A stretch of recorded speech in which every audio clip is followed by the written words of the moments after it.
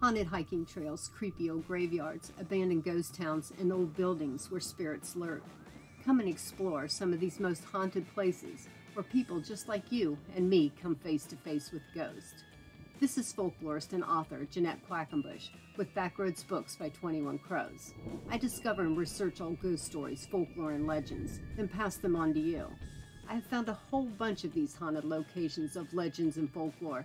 Now let me help you find your scary place, where our natural world and their supernatural world collide.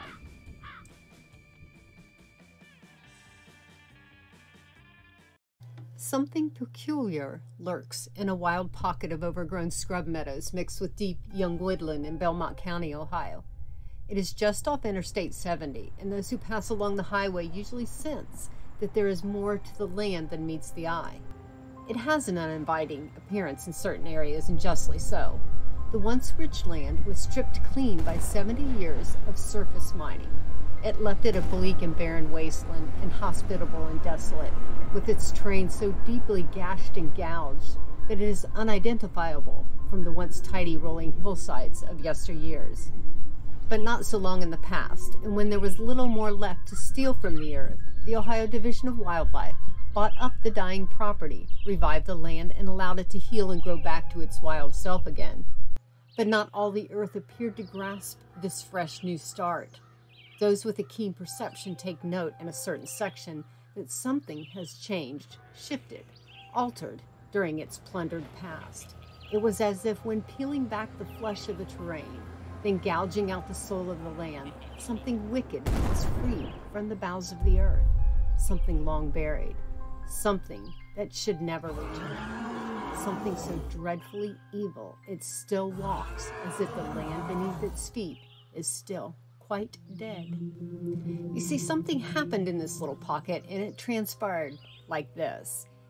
Egypt Valley Wildlife Area was once a land of fertile farmland and forest wilderness. From the late 1820s to the early 1900s, it was home to the small and sparsely inhabited town of Egypt, population of about 10. Egypt was mainly known for the place folks stopped to chat about the weather or the crops, while their grain was ground into flour and middlings, for it had a grist mill along the shallow Stillwater Creek. A few homes were in the town proper, and the rest of its residents were settled on small homesteads for miles around it. It had a post office, schoolhouse, and a small cemetery. There was a little Methodist church within a short buggy ride for those who were devout. It was within a few miles of this very little town that a horrible murder occurred in the deep throes of the winter of 1869. In the 1800s, it was common for young unmarried girls to work as housemaids to help out their families and keep them busy before marriage, performing light housework like cleaning fireplaces, dusting the furniture, washing clothing, and generally picking up after those who lived in the household. Much of the time, employers provided the girls with room and board and a stipend for their work. 13-year-old Louisa Fox did just that for a local coal mine owner, Alex Hunter, and his family, who lived in the town of Sewellsville, just a couple of miles away from her father's farm. But on a late afternoon of January 21st of 1869, while she was returning home from her employers, 22-year-old Thomas Carr, one of the miners also in Hunter's employ, abruptly stopped her on the road. The man, known locally for his drunken bouts, braggarting twaddle, and angry temper, had been pursuing the little girl relentlessly since the previous autumn. He had several times accompanied her from work to home. John Fox, Louisa's father, questioned Carr with a wary eye, but the miner insisted he only walked with Louisa to watch over her because of her tender age. Louisa refused any idea of courting the old man again and again. However, it was brought to her father's attention by Louisa herself that Carr had asked her to marry him some weeks earlier. The child asked her father to please refuse the peculiar, threatening, and unpleasant man. She had no interest in him.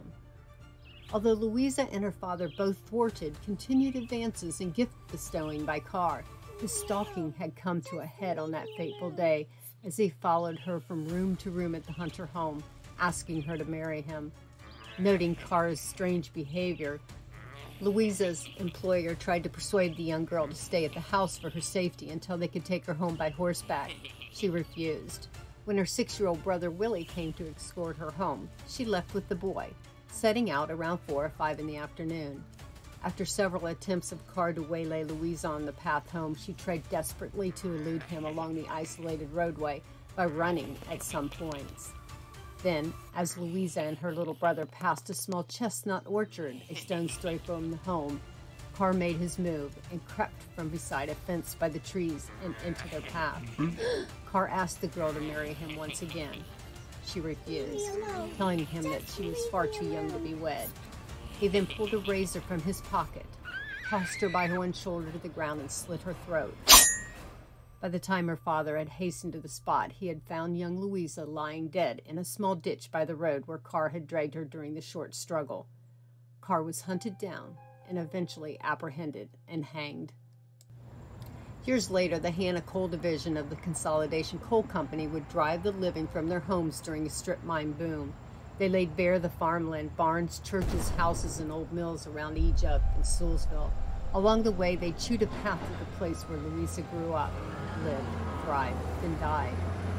Their GEM machine, the name stands for Giant Earth Mover, stripped the land and nearly obliterated the township of Kirkwood.